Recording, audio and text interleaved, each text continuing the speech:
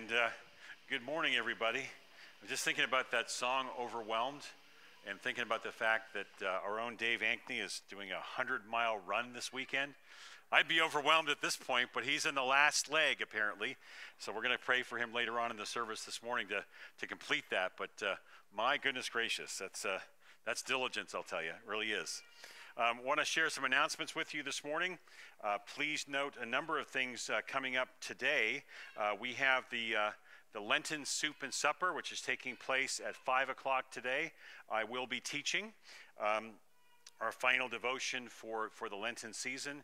So come on by for, I believe it's a sandwich today. Soup and a sandwich, is that right, Cindy? Soup and a sandwich today. So no soup, just sandwiches. No soup, just sandwiches. Sandwiches and what else? Brownies, sandwiches and brownies. Hey, you got to come here today for that. Okay, we have a mission committee and Christian Ed committee meeting on Tuesday night. We also have on Wednesday our usual programs going on. Please note too, this is the second last Alpha class that will be taking place. So continue to pray for them.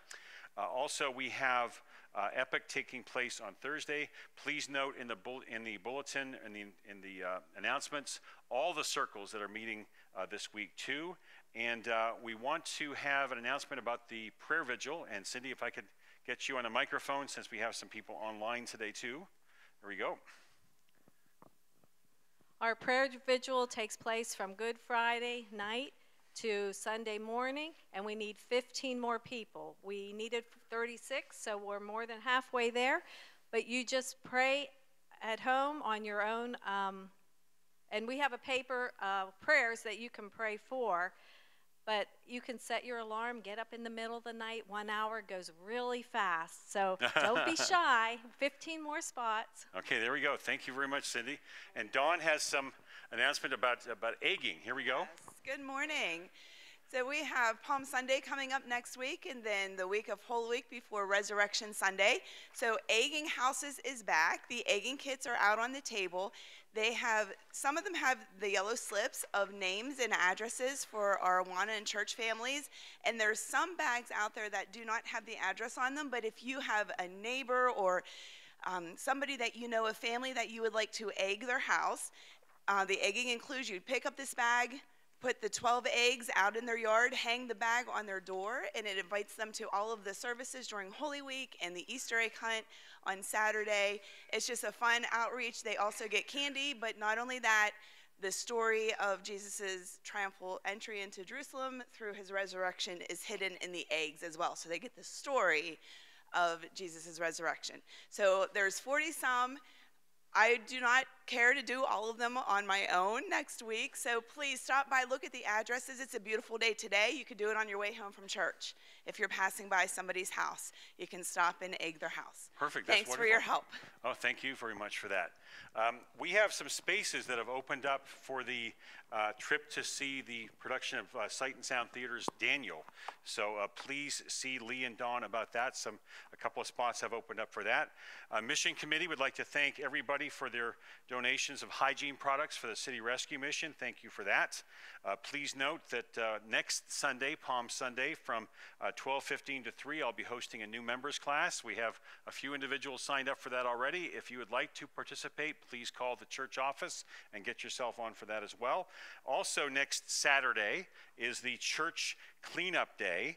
That begins at 8 o'clock in the morning, includes the church grounds and things that may need to be fixed or replaced inside the church as well. Also have Scott Phillips with an announcement as well from our fish fry that took place this past Friday and also the Friday before that. It was a lot of fun this week. Good morning. I want to thank everybody that came and got fish dinners and supported us. We did 80 dinners again this week. We have some frozen fish, and we have macaroni and cheese and brownies left over that we'd like to sell. The fish is $2 a piece, which recovers our cost for it. We'll be in the kitchen. Somebody will be in the kitchen between the services and after the second service. So if you'd like to buy some fish, you can. We've deep fried it, but I have instructions in there off the box. You can bake it, you can air fry it, however you want to do it. But we'd appreciate to get it sold. Thank you. All right, thank you. Any more announcements for the good of the body while I am standing here with the microphone? All right, Gary too. Doug first, then Gary. And I'll walk it over to you. How's that sound? Good morning.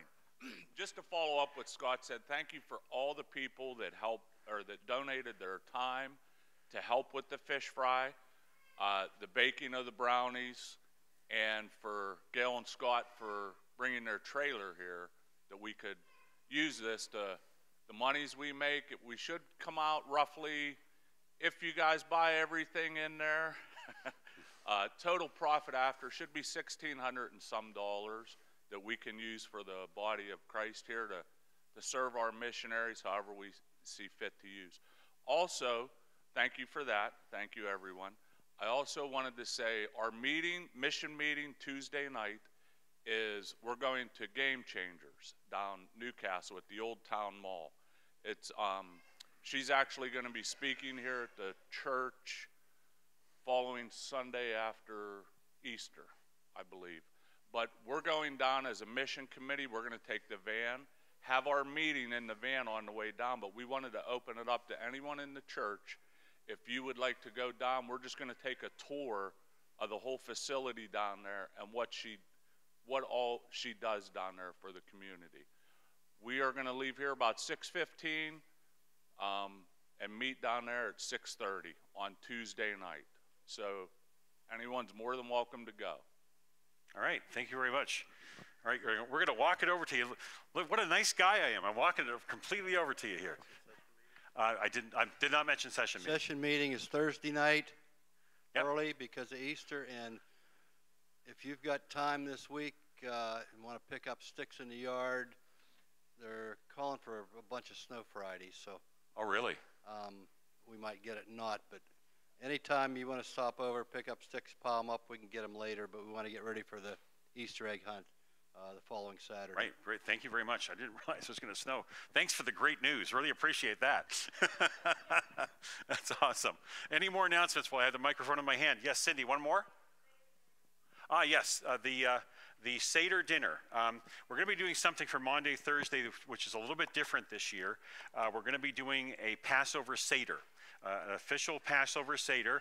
Mitch Tepper, who's preached here before, is going to be joining me for that. He's going to be walking us through a traditional Passover Seder, but pointing to Jesus the whole way because, of course, he's a Messianic Jew who believes that Jesus is our Savior. So he's going to kind of marry it together, and that'll be also celebrating the sacrament of communion that night too, celebrating it within the Passover meal, and you'll see how that all ties in. It's really, really exciting. So we encourage you to come by. And do we want sign-ups for that too, Cindy? Yeah, is there a sign-up out there for it? Yeah, please sign up because we need to figure out how many items we need to make or to bring as part of the Seder. So please sign up for that just to give us a rough idea of a count for that. I don't think there are any other announcements now, so let's pray and prepare our hearts for worship. Lord, we're grateful today to come into your house and to worship you. And Lord God, we're coming from many places, lots of stuff going on in our lives and the lives of this church, as we just saw this morning. And so, Lord, we want to stop and we want to pause now to just acknowledge what this is all about, the reason why we're all here, which is you, Lord Jesus, and what you did for us, what we celebrate during the season of Lent. And so this prayer today, Lord, come, Holy Spirit, fill our lives, fill this church, that we might worship you with everything that you deserve. In your name, Jesus, I pray. Amen. And let us stand now for the call to worship. We are adapting this morning from Micah chapter 6 from the Old Testament. And let's say this together. With what shall we come before you, Lord? How shall we bow down before you, O exalted God? Praise to you, Lord, for showing us what is good. Praise to you, Lord, for showing what you require, to act justly and love mercy and to walk humbly before you, God. We worship you. Let us worship God.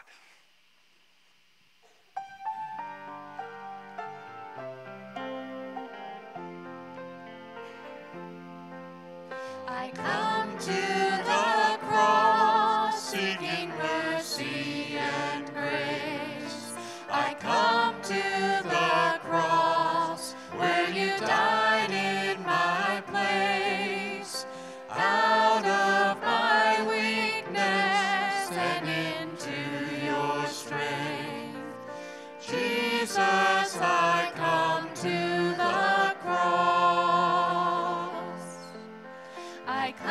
to the cross, seeking mercy and grace. I come to the cross, where you died in my place. Out of my weakness and into your strength, Jesus, I come to the cross. Your arms are open, you call me by name. You welcome this child that was lost. You paid the price for my guilt and my shame. Jesus, I come. Jesus, I come. Jesus, I come to the cross. I come to the cross, seeking mercy and grace. I come to the cross, where you died in my place. Out of my weakness and into your strength, Jesus, I come to the cross. Let us pray. Lord God, the season of Lent is all about that. Coming to the cross and realizing, Lord God, how much we need you. Lord, as we come to church today, there are burdens that some are carrying here today. May they be able to lay them, Lord, at your feet, knowing that this is, Lord, the place where we need to be today to worship you, to feel your presence of your Holy Spirit. But Lord, we also do know as well that you're preparing a place for all who believe in you in eternity, where there'll be no more sorrow, no more crying, no more tears. As we continue to worship you today, Lord, we reflect upon the pathway that you've opened for us in eternity, in heaven. In your name, Jesus, we worship you and pray to you. Amen.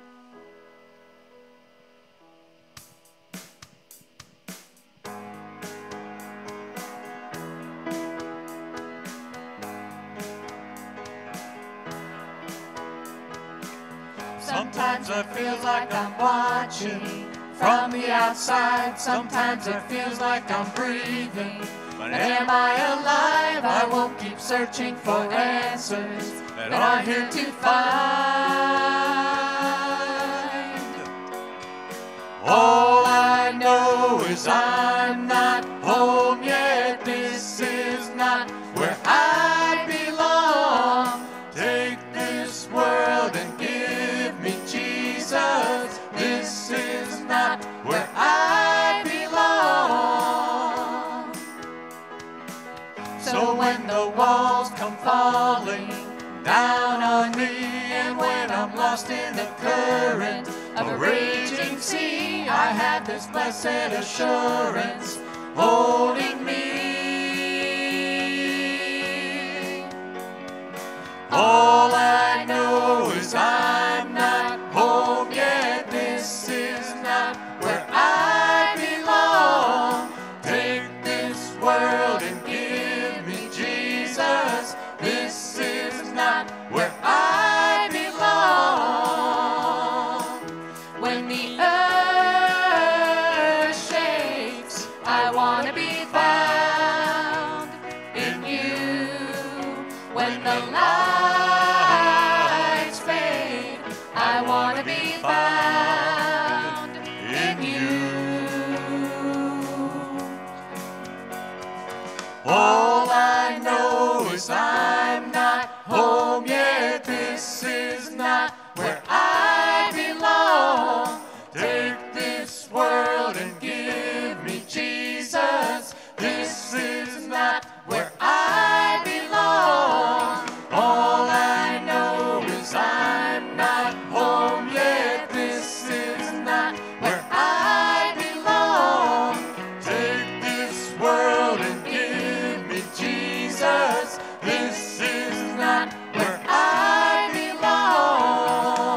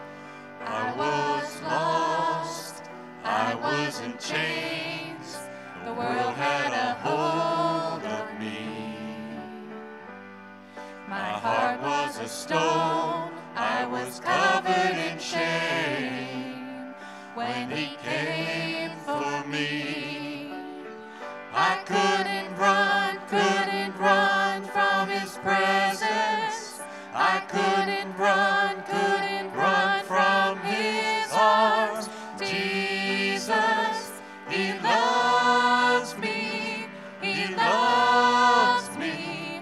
He is for me. Jesus, how can it be? He loves me. He is for me. And it was a fire deep in my soul. I'll never be the same. I stepped out of the dark and into the light. When he called my name, I couldn't run from his presence. I couldn't run from his arms. Jesus, he loves me. He loves me. He is for me. Jesus, how can it be? He loves me. He is for me. He holds the stars and he holds my heart with healing hands that bear the scars. The rugged cross where he died for me, my only hope, my everything. Jesus, he loves me. He loves me. Oh, Jesus, how can it be? He loves me. He is for me. He loves me. He loves me. He loves me. He loves me. He loves me. He loves me. He loves me. My God is amazing. Oh, Jesus loves me. Amen. And you may be seated. I wonder how often we stop to contemplate that, what they sang about, that no matter where we've been, no matter what we've done, no matter what shame you might carry with you, which he has released, by the way, through the cross, he loves you. And one of the principal things they talk about in Alpha, which is the course that we've had for folks who are seeking answers about questions of life and questions of faith, is that if you're to boil the entire gospel message down, it's that he loves you so much. May you know that today. Whatever you brought to church with you today, may you know that. And let us pray. And so, Lord God, from that vantage point of knowing how much you love us from on high, we come today to praise you for your goodness. Lord God, when we think of the word morality, when we think about doing right, you are the standard. You brought these traits, Lord, from on high to us and distributed them to us by your Holy Spirit. We praise you for your plan. Jeremiah 29:11 says it's a plan to prosper us and not to harm us, to give us hope and a future. In a spiritual sense, Lord, even as we go through the trials and struggles of this life, we can know, Lord God, that truly you have a marvelous plan for our lives. And we praise you for your power. Lord God, the other night there was a thunderstorm with lightning. Just a hint of the power that you have, Lord God. People sometimes can be a little frightened of thunderstorms. But Lord God, we don't need to be frightened of you. We need to revere you. You love us, as we just talked about. Maybe a little healthy fear because of how powerful you are. But Lord God, mainly love and reverence, which is why we give you thanks, Lord. We give you thanks, Lord, for the diligence that you give us in every season of life. Lord, when I think of diligence this morning, I think of David Ankney, Lord, who has been running 100 miles and has pretty much finished things up this morning.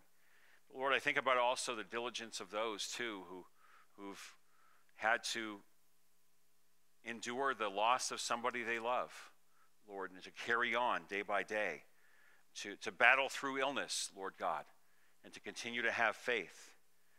Lord, those are also gifts of diligence that you give to us. We give you thanks, Lord, that you give us a burden for other people. Lord, the prayer vigil is all about having burdens for other people. And we give you thanks today, Lord, for family and friends. And Lord, for those friends who feel like family. And Lord, we want to stop and pause for a moment as we think about our lives in this last week and just give you quiet and personal thanksgivings for what you may have done.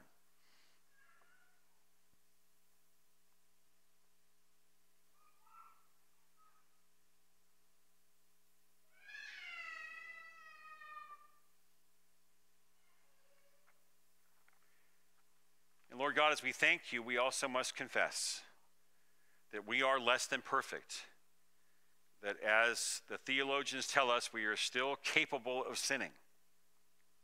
And so, Lord, we confess those sins of this past week from the quiet of our hearts.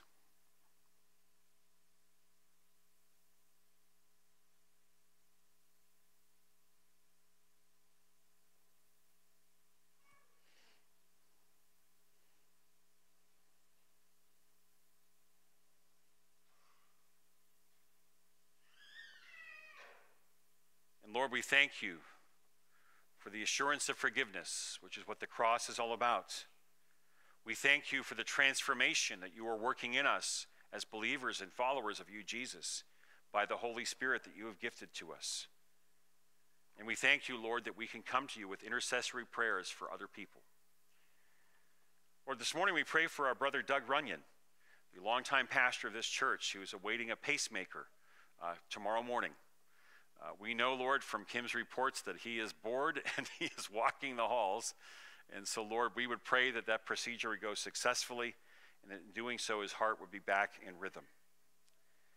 We continue to pray for the Pence family, Lord, as Larry's memorial service was this past week, as they continue to mourn. For the Cosmo family, Lord, there's a loss that occurred also in that family this week.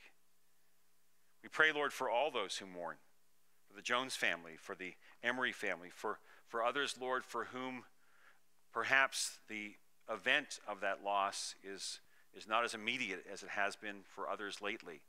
But Lord, the sting is still there whenever anniversary dates or songs or TV shows or whatever it is comes on that reminds that person of their loved one. Be with them in those special moments, we pray. Lord, we want to lift up Noah, Ginny Zinga's son, Lord, as he's having a procedure coming up in a cath lab to postpone what would be a 5th open heart surgery for this young man. We pray, Lord, that cath procedure would be successful, that surgery can be postponed.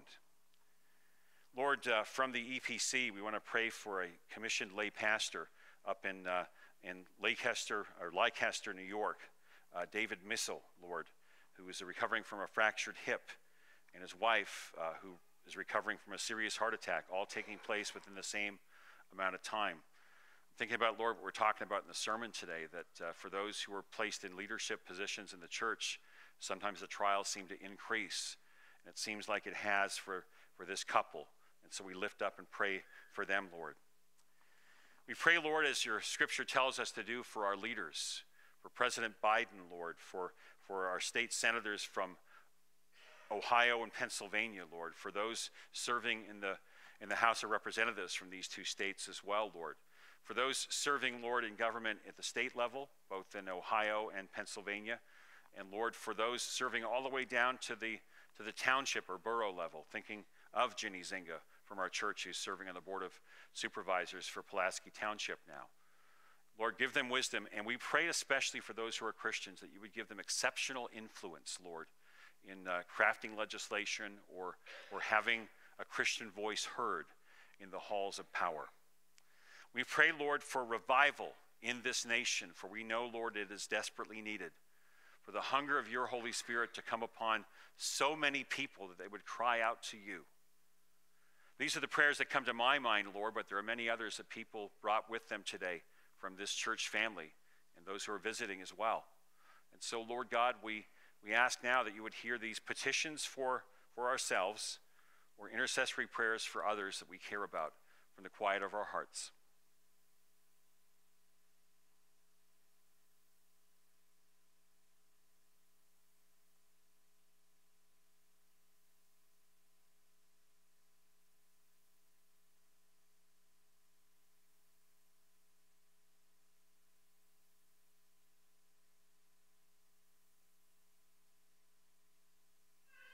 Thank you, Lord, for hearing every single one of those prayers.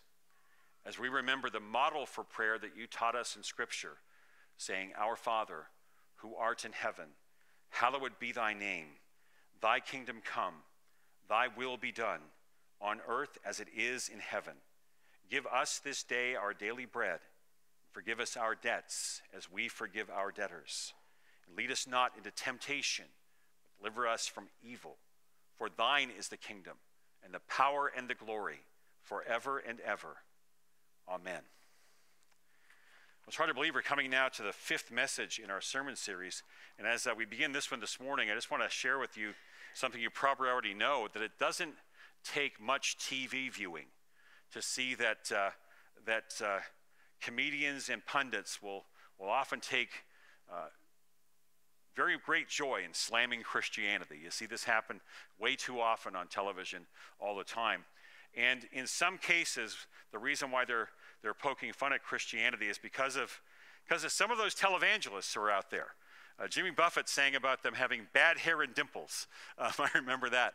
But what they see is kind of this hypocrisy with them, in which they're proclaiming to be humble servants and yet have private jets and mega mansions and everything else. And so, as people look at this form of, quote, Christianity, it's very important that you and I project what true Christianity is all about in terms of our attitudes towards people and towards how we advertise our faith, who we support, how we serve, all those things.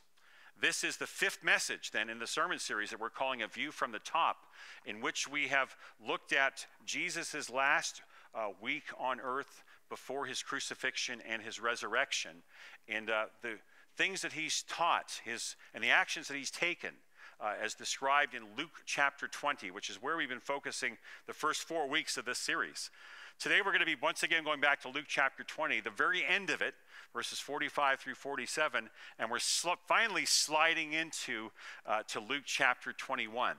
And what you're going to see in here this morning is this contrast that takes place.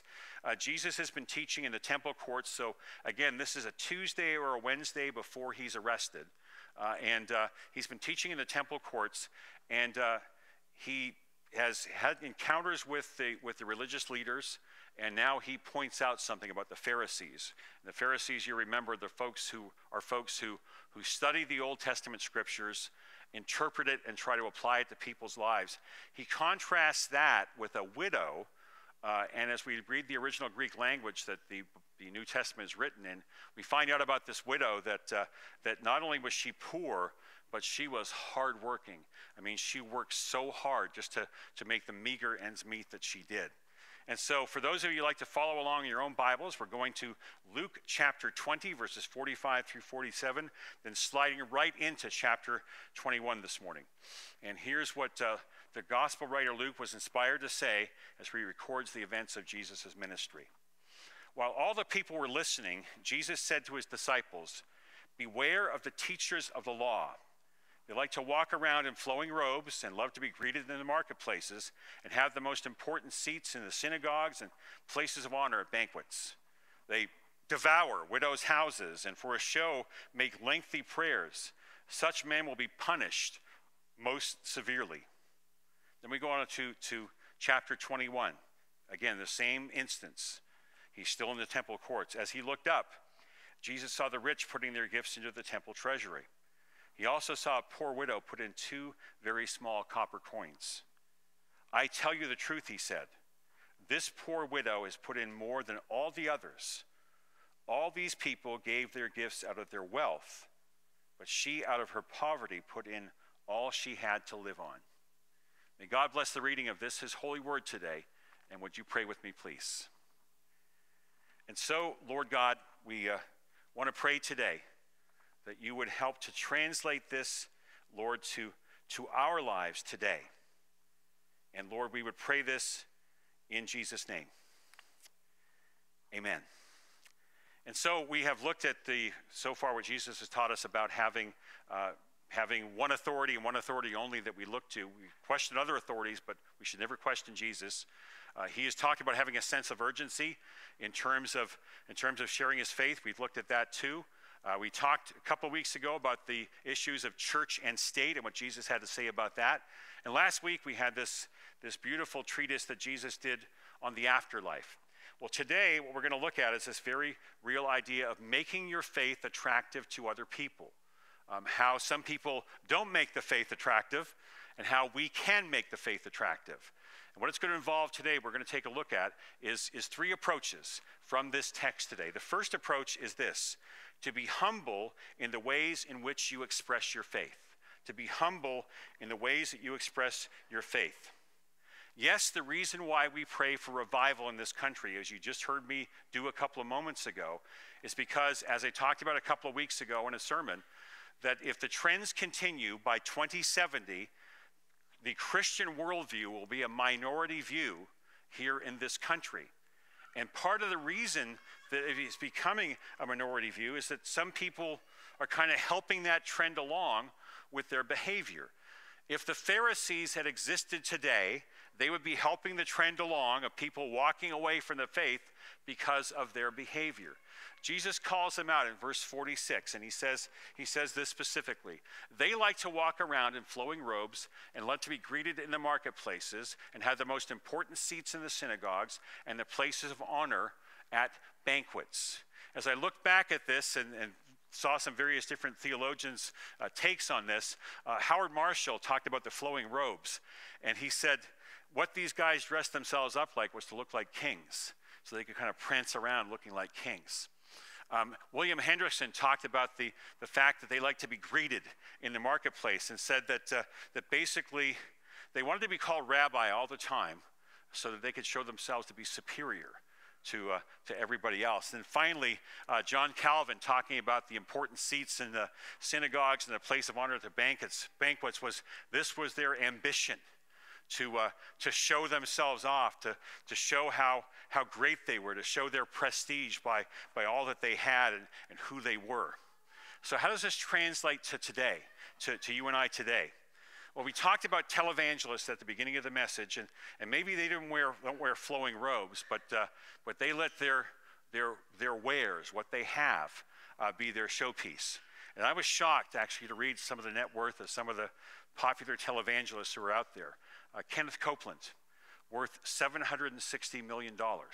Wow. Joel Osteen, worth $100 million. That's his net worth. Benny Hinn, net worth of $70 million. I contrast that with somebody like Rick Warren. Rick Warren wrote that book that many people read called A Purpose-Driven Life. Matter of fact, a lot of churches went through back in the 90s, the 40 Days of Purpose. So he would have made a lot of money from that best-selling book next to the Bible in terms of Christian books. But he decided to become a reverse tither. We're told to tithe our 10%.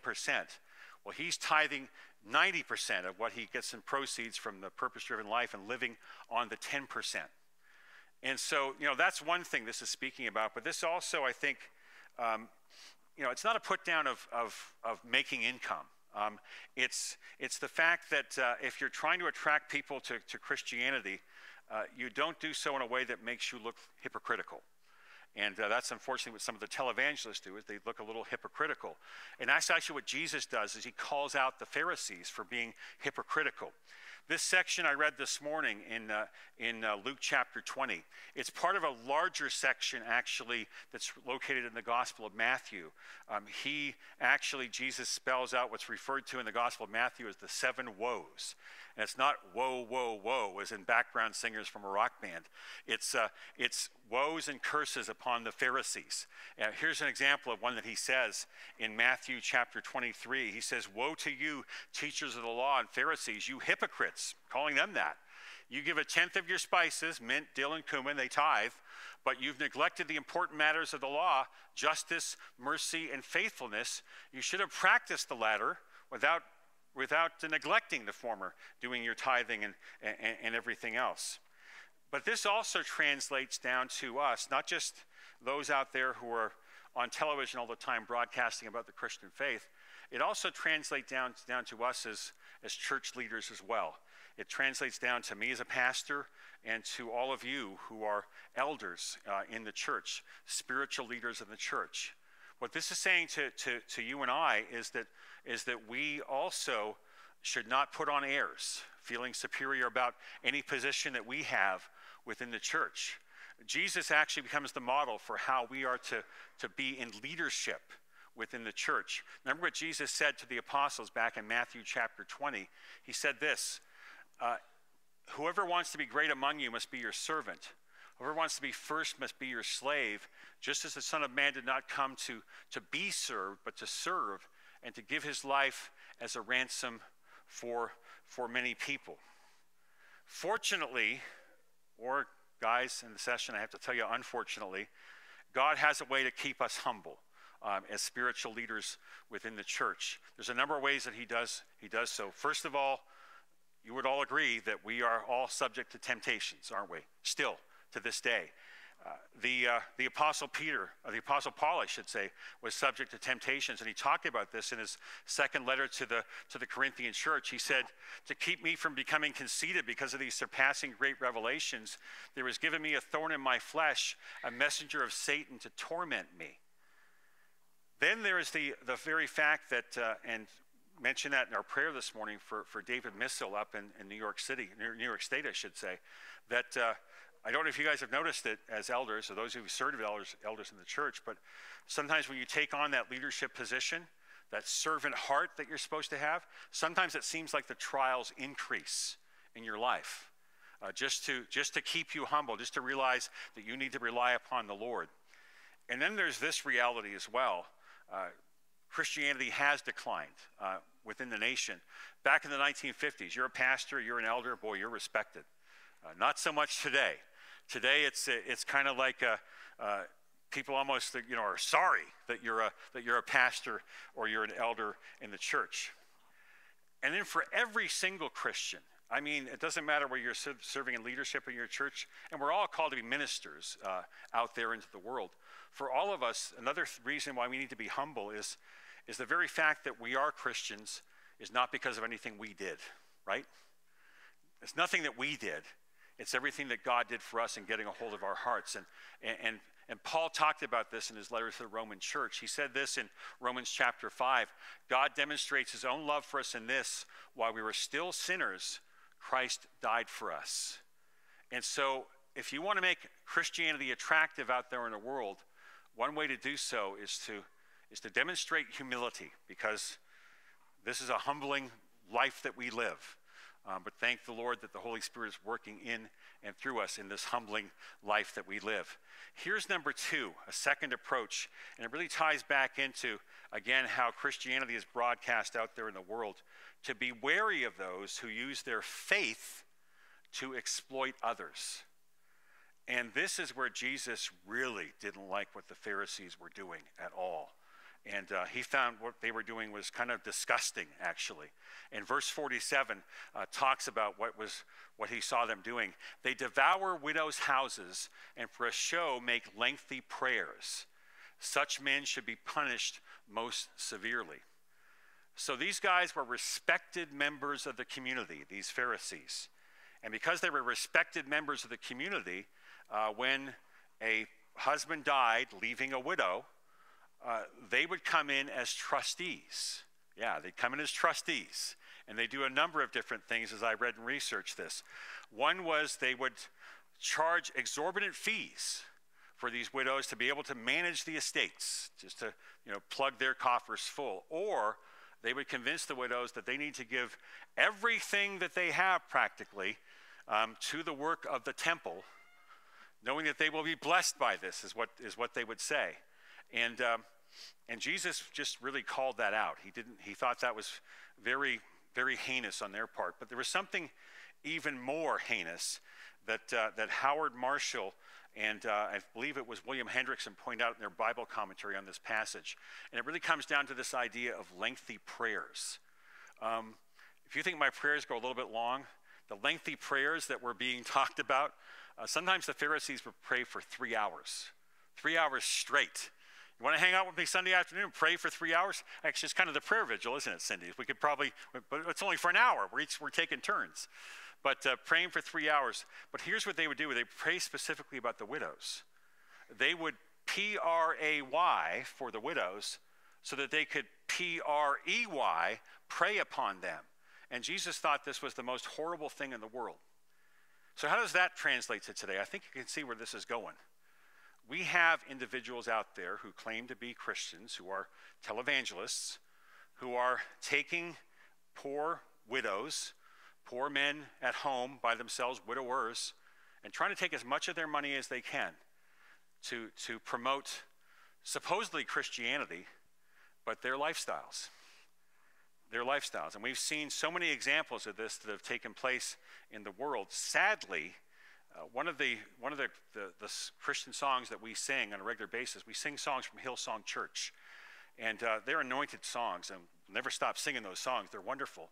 But you've read yourself probably how in the last couple of years, Hillsong Church itself has come under scandal for the way it's handling its finances, taking the tithes and offerings from all of those individuals who are diligently trying to support the work of the church and using it for lavish things like renting private jets for themselves. Literally did that, is what the resigned pastor of that church did. Paying for expensive hotels, buying elaborate gifts, doing all these things out of the tithes and offerings given to other people. And so it's something that we need to be aware of. Jesus is calling out the Pharisees for a similar thing. And so what I talked about at the start, we need to be aware of who we're supporting in the Christian ministry. Because if we want to attract people to this, we don't want to support those who are hypocrites who are just doing this to make money for themselves. So how then does this circle around and translate back to us?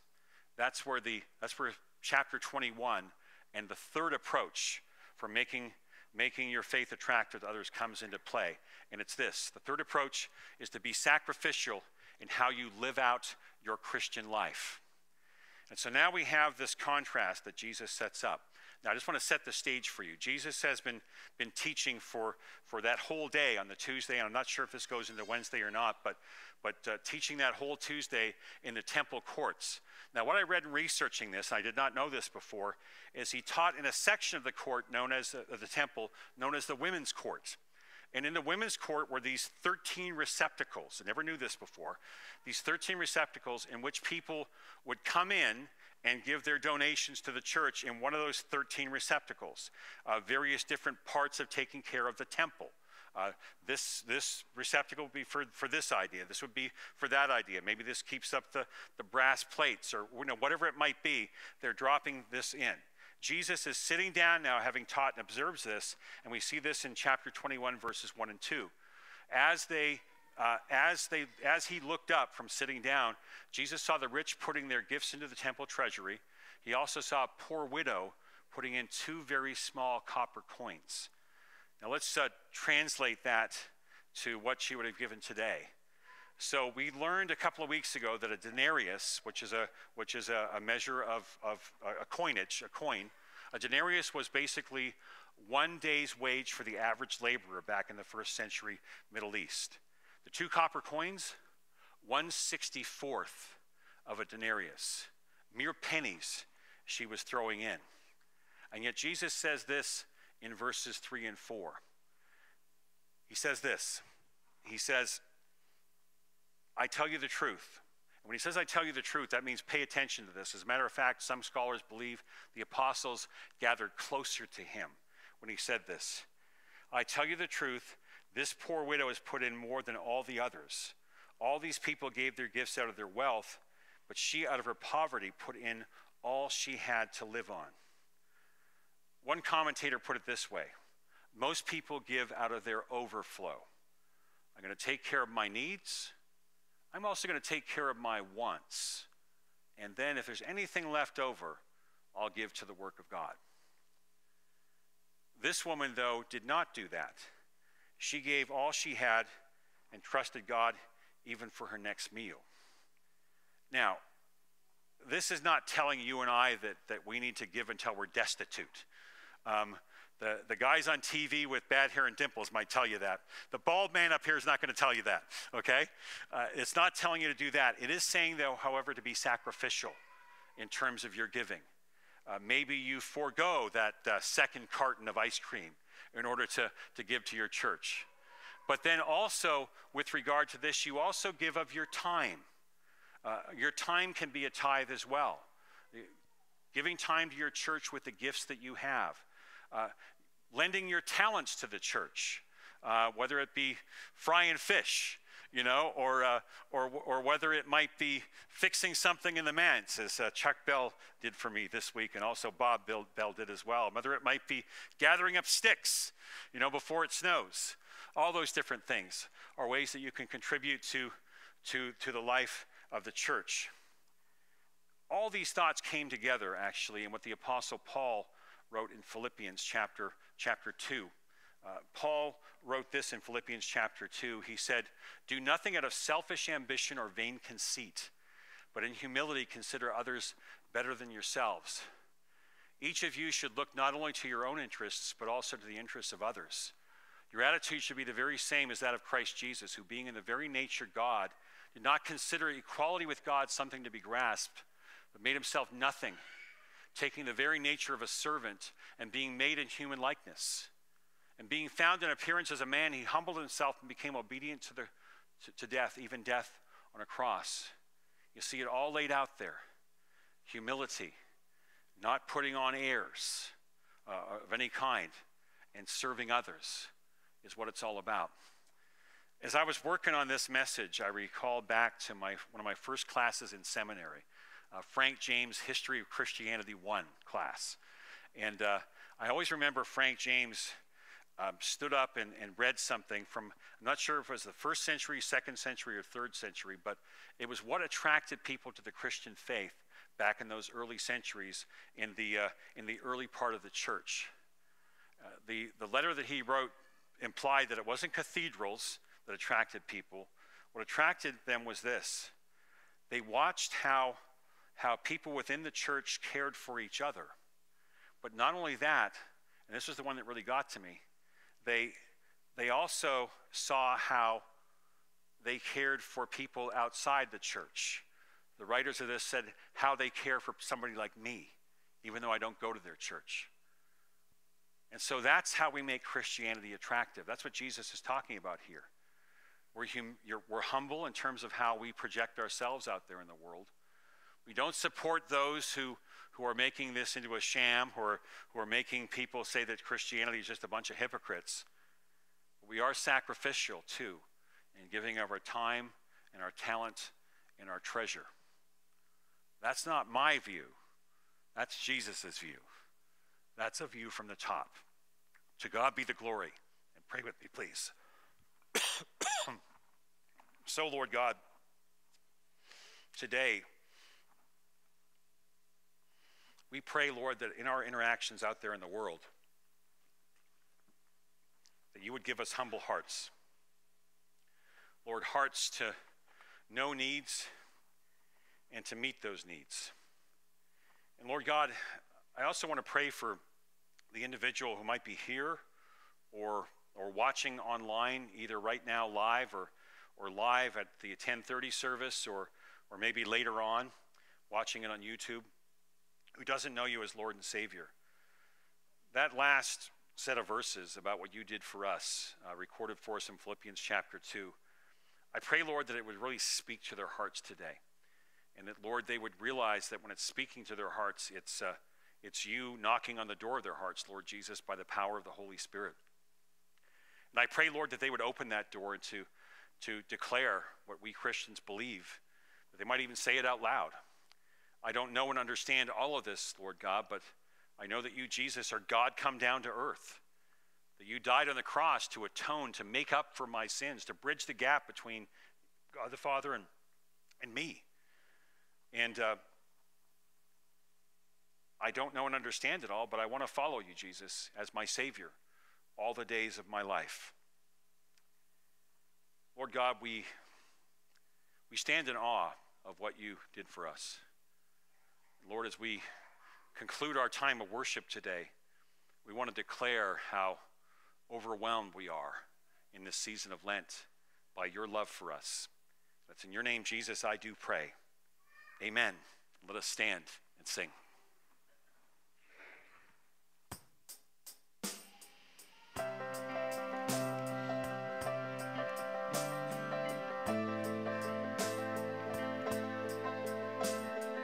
I see the work of your hands, galaxies spinning a heavenly dance. Oh God, all that you are is so overwhelming. And I hear the sound of your voice, all at once it's a gentle and thundering noise. Oh God, all that you are is so overwhelming.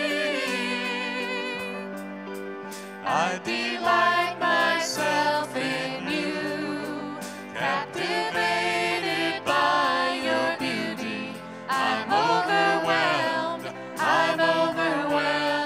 by you. And God, I run into your arms, unashamed because of mercy. I'm overwhelmed by you.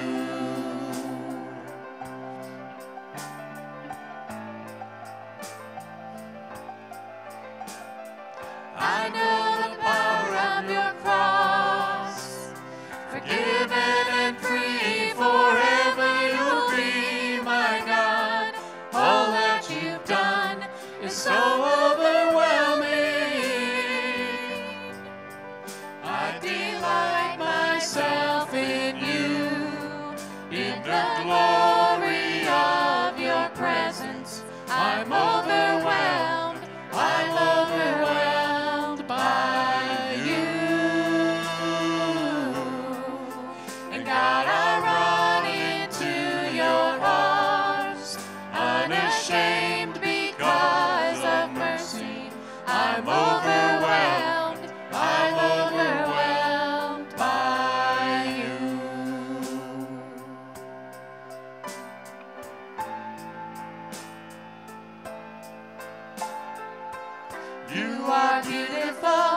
You are beautiful, oh God. There is no one more beautiful. You are beautiful, God, you are the most beautiful. You are wonderful, oh God. There is no one more wonderful. You are wonderful, God, you are the most wonderful. You are glorious, oh God. There is no one more glorious. You are glorious, God, you are the most glorious. I delight myself in you, in the glory of your presence. I'm overwhelmed by you. And God, I run into your arms, unashamed because of mercy. I'm overwhelmed by you. I'm overwhelmed by you.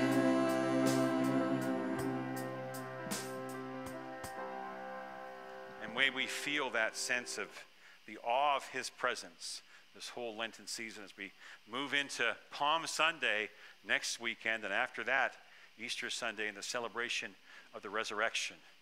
Go in peace, go in love, and smile, and walk, and sing, and dance with Jesus today. And all God's people said, amen.